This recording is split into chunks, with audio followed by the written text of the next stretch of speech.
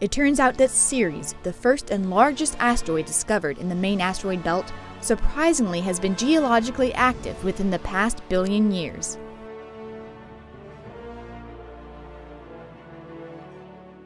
NASA's Dawn spacecraft arrived at dwarf planet Ceres in March 2015.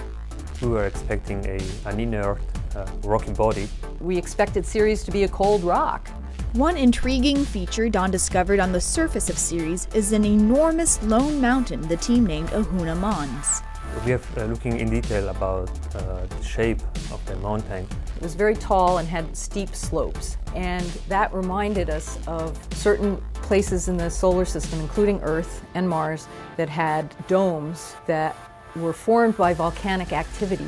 We have found that Ahuna Mons' shape is very similar to that of a volcanic dome. Along with the shape of the dome, the facts are that there is no evidence of another formation mechanism such as an impact crater, and the surface features on the summit and sides of the mountain look incredibly similar to known volcanic domes. This all provides substantial evidence that Ahuna Mons is in fact of volcanic origin. Volcanoes on Earth are fueled by magma composed of molten rock, but Ceres is far too cold to melt silicate rock in its interior.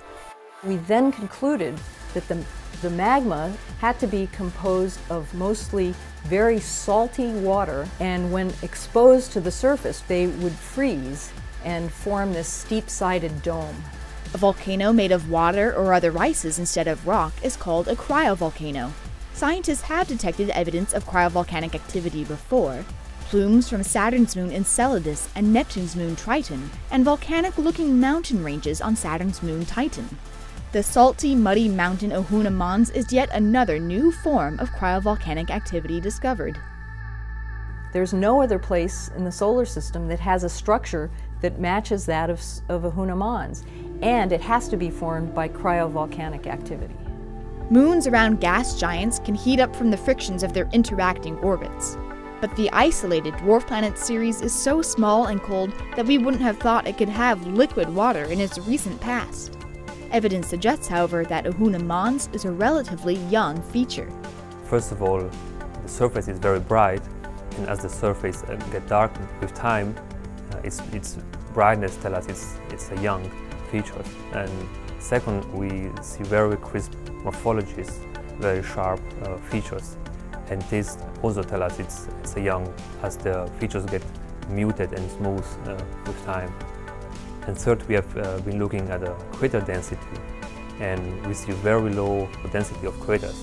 And this tells us that Ahuna Mons was formed in the last billion years of Ceres history.